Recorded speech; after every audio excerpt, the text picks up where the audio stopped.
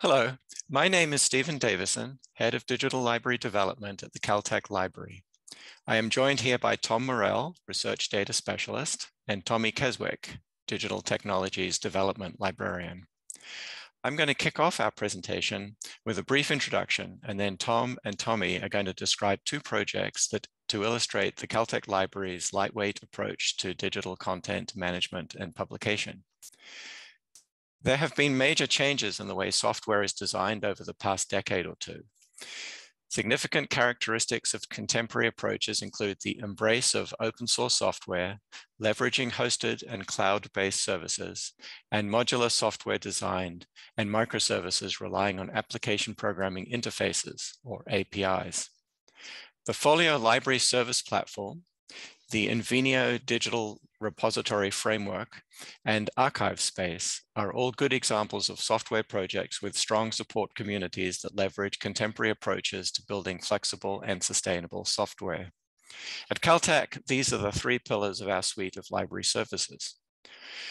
Moving forward, we are striving to fill the gaps without adding any new large software packages beyond Folio, Invenio, and Archive Space. We would like to fill the gaps by building around the edges of these pillars using lightweight, reusable tools that prioritize modularity, reusability, flexibility, and continuous development.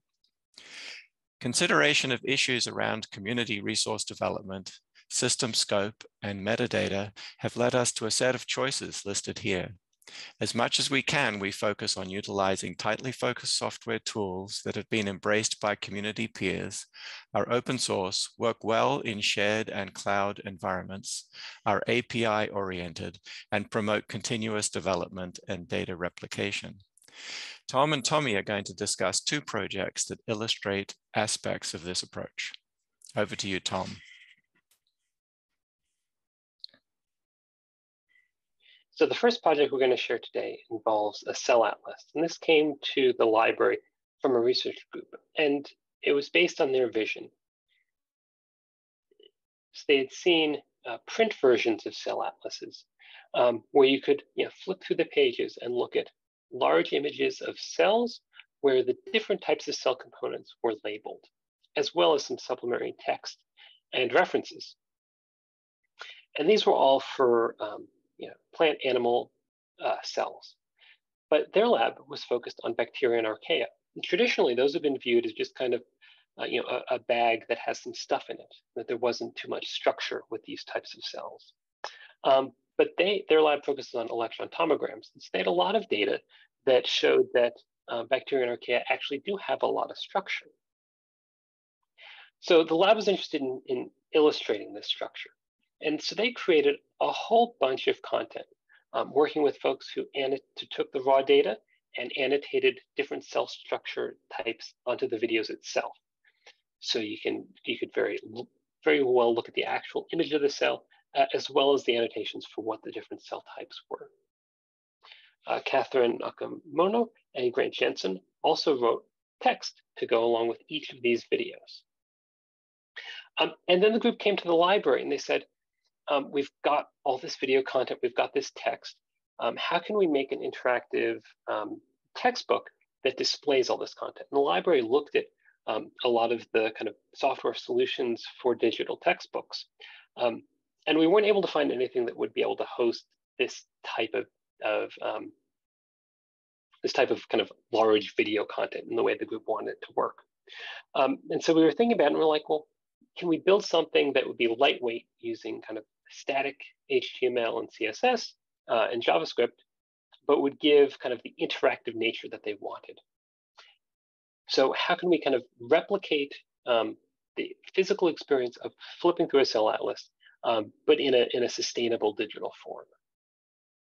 So our initial technical approach, we utilized services that we already had available at Caltech Library. So for the videos, we treated those like data files that we could put in our data repository.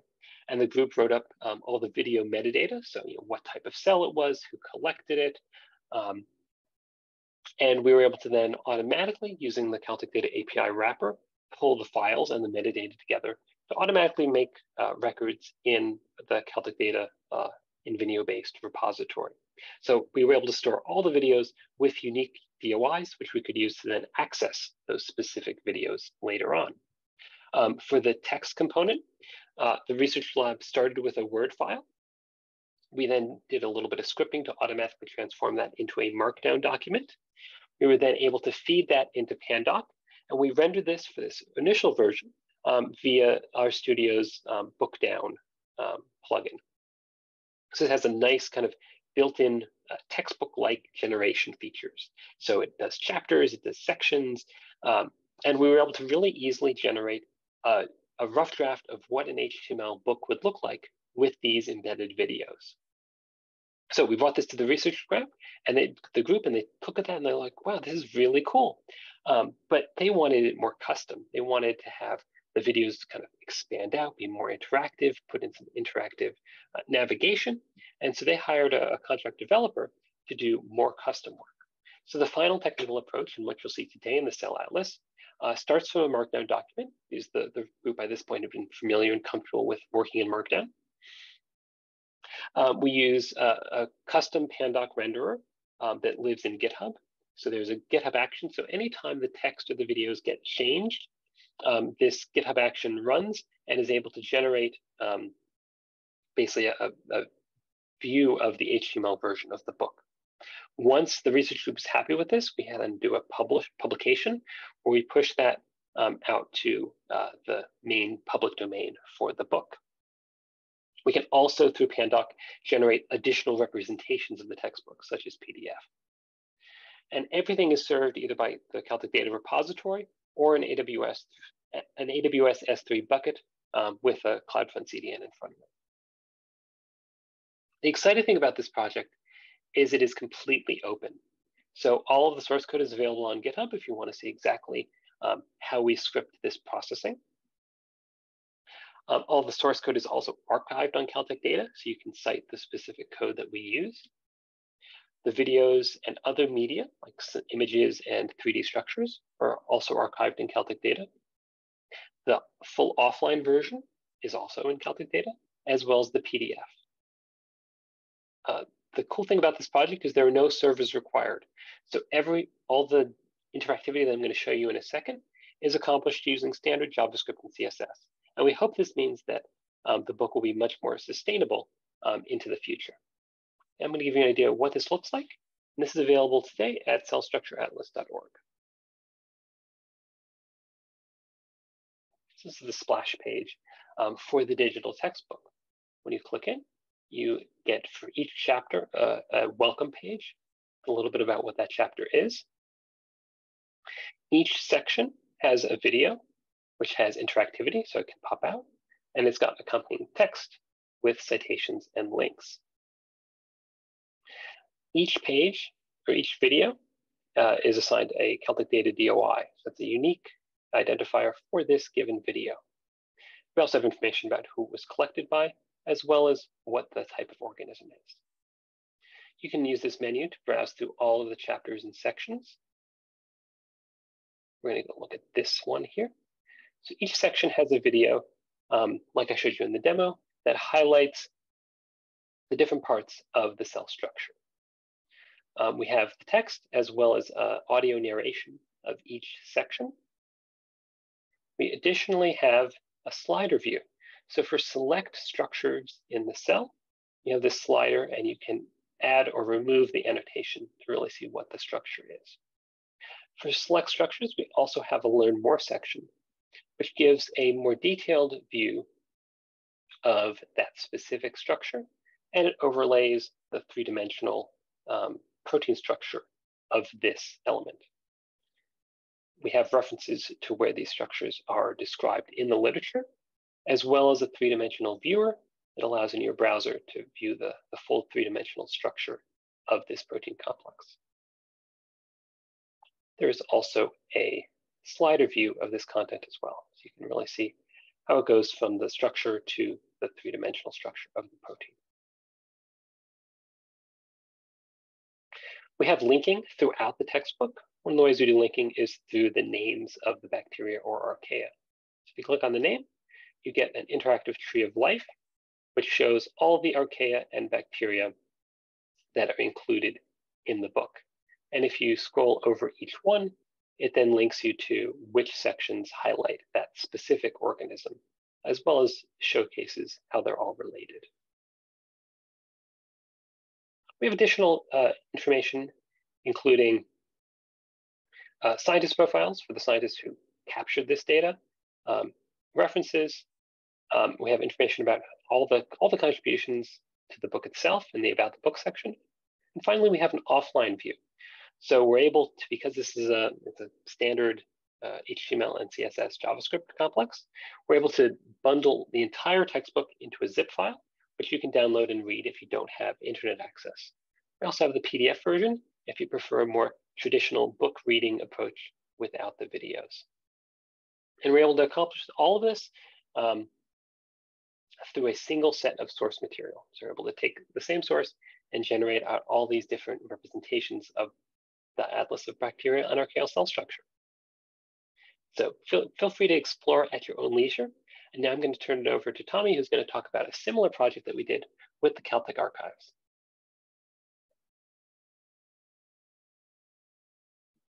Thanks, Tom. So we've taken this data-centric infrastructure and started to use it for other applications. The Caltech Archives Oral History Project is one of the first. We wanted to replace the current ePrints repository that serves PDF copies of interview transcripts with an interface that is more native to the web, offering HTML versions of transcripts with embedded images and audio clips. We use very similar components to the Cell Atlas project: a source Word file of the transcript, metadata from ArchiveSpace, Pandoc and GitHub Actions for transformations, Markdown files, and our outputs are HTML and PDF documents. And so let me demo how all of this comes together for the Oral History Project. We start with a Word file because much of our transcribing is outsourced, and Word is the preferred format for the transcribers and the initial editors. We keep the formatting minimal in the Word document with basic placeholders for where images will go and using headings to delineate the sections of the interview. A metadata record is also created by archivists that stores a title and a unique identifier, also dates of the interview sessions, an abstract, and links to interviewer and interviewee records. This component unique identifier, though, is really the key to what ties everything together in this process. And so once these two sources are ready, archivists can go to our custom web application that kicks off a mix of automated and manual processing that will get us to final publication. The first step is to upload a Word file that has a file name matching the unique identifier that we saw in ArchiveSpace. This file name is then used to retrieve that corresponding metadata by the application. The metadata is used with the contents of the Word file to create a Markdown file with Pandoc. The Markdown file then becomes the canonical version of the interview transcript. It gets uploaded to a private GitHub repository, and a digital object record is also written back to ArchiveSpace to represent the transcript Markdown file, and it includes a link actually back to GitHub. So you see this is a new record for the Markdown file that was created, and there's a link here to GitHub that we can click into to see our Markdown file on GitHub. And so we chose GitHub as an intermediary, partly because of its online editing capabilities. Archivists are able to upload additional files and edit the Markdown directly in the browser without needing Git or additional files on their own computers. And so what I'm going to do is upload some of the image files here that are corresponding, that go along with this oral history transcript. And so they're uploading now. I commit those files to the repository. And then what I will do next is to update the Markdown file itself to link to those images correctly using Markdown syntax. I open up the Markdown file in here, and I click the Edit button. And we can see here, past the metadata at the top of the file, we see where our image placeholder, our first image placeholder is.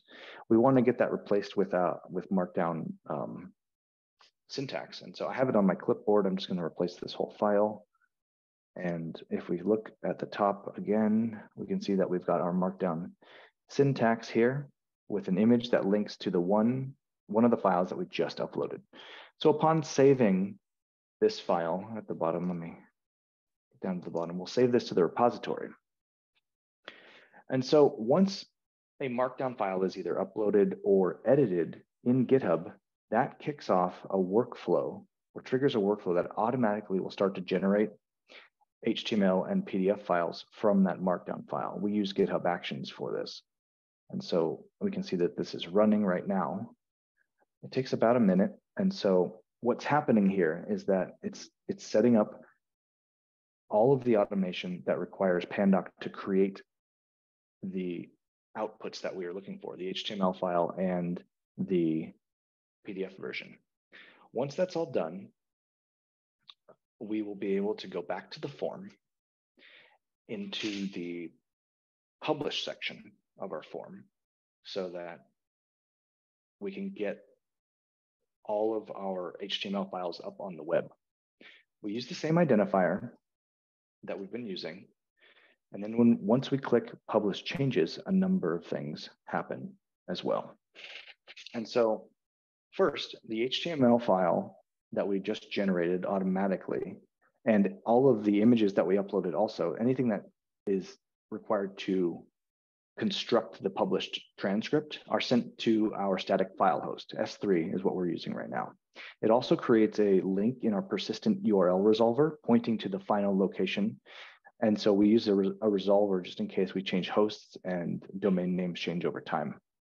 And finally, we also write records back to archive space that include pointers to those extra files we uploaded to GitHub or that were created for GitHub. If you remember, in the previous archive space digital object record we saw, there was only a Markdown file. Now we have JPEGs pointed to and the PDF asset also pointed to with URLs to where they live. It's also marked as published now because we have set the publish step to, we've gone through the publish step on our web application.